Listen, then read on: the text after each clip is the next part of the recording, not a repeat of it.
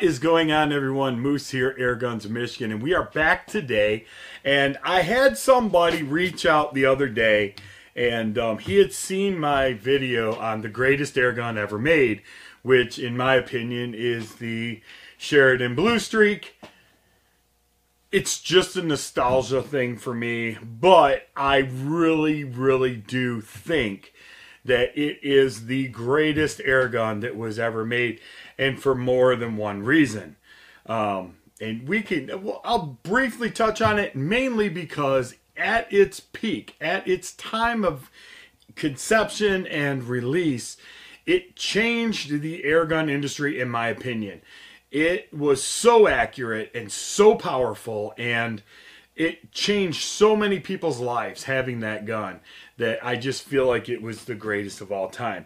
However, I had somebody reach out the other day and they said, Moose, I'm kind of getting into the whole airgun thing.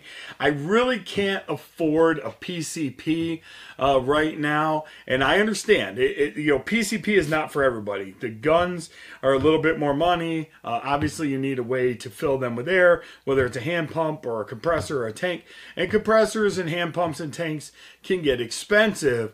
Not super expensive, but they just can. It's not as cheap as just going and having something like this. So he asked me, he said, hey man, if you had to pick a CO2 gun, what would you pick? Well, here you go. I would 100% pick the Diana Chaser, hands down, without a doubt, but I would pick it in the pistol / carbine kit.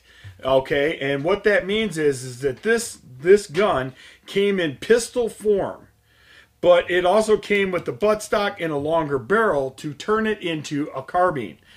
And let me just say this gun is so ridiculously accurate that the amount of fun that you're going to have with this gun is ridiculous.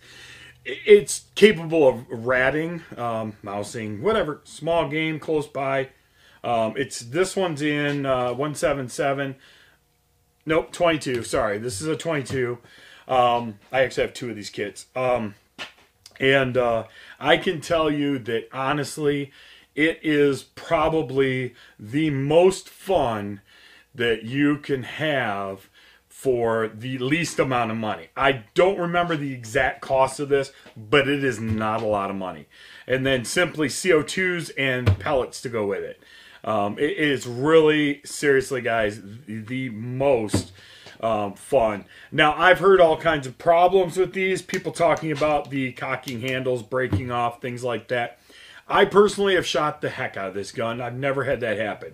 Now, I also have a tendency to put my finger close inside, not grabbing it way outside, and pulling it down the length of the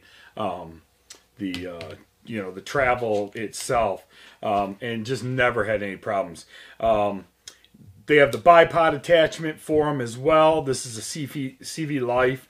And honestly, man, just getting out, and I've got this topped with the Hawk red dot. And honestly, the scope is basically as much as the gun. This Hawk optic is absolutely phenomenal for being a red dot. It tuned to this gun flawlessly and just beautifully. And honestly, it just became the staple of this gun. Honestly, it's been on here for a long time, and it's probably never going to come off.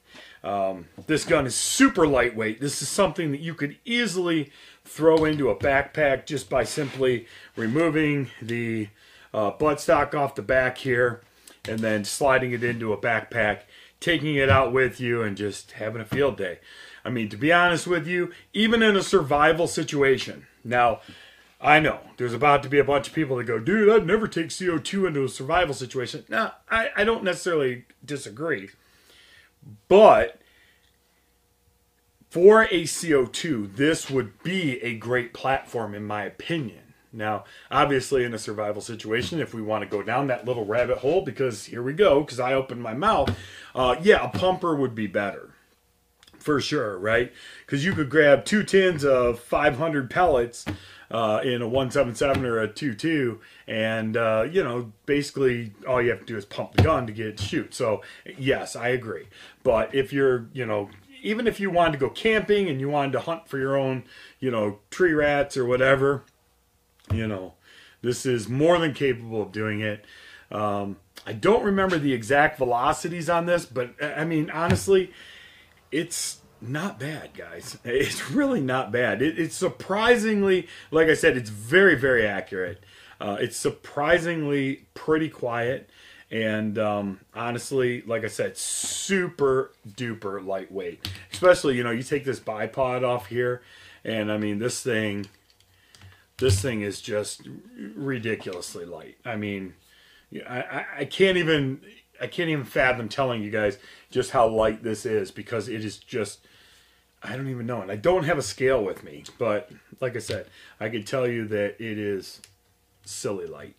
It would make no impact on your ability to carry it anywhere out in the woods. I had a friend that we went out plinking one day on his property, just walking around, you know, doing whatever.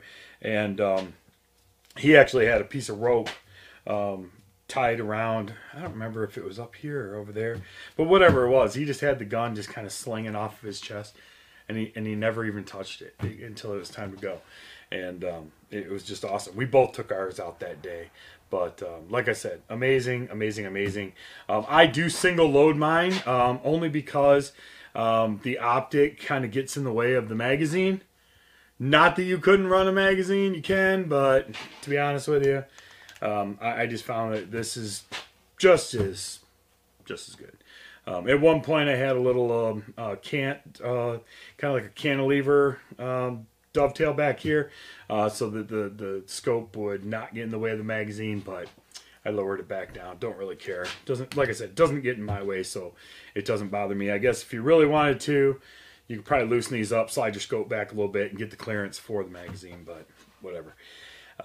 But overall, this is it. This is my pick, man. So I don't remember your name off the top of my head, but you know who you are. You reached out and said, Moose, if you had to pick a CO2, which one's it going to be? This would be it. This really would be. I just absolutely love this gun. We'll get some more shooting targets of this and some other guns coming up here. Weather's just about to start breaking. We got spring around the corner. We are in northern Michigan, so it's cold, cold, cold. And we get a ton of snow, so it just is what it is. But with that being said, till next time, I'm Moose. This is Airguns of Michigan. Be good to each other. Don't forget to check out the Diana Chaser, and I'll put a link down below where you guys can find that. Till next time, be good. Take care. God bless.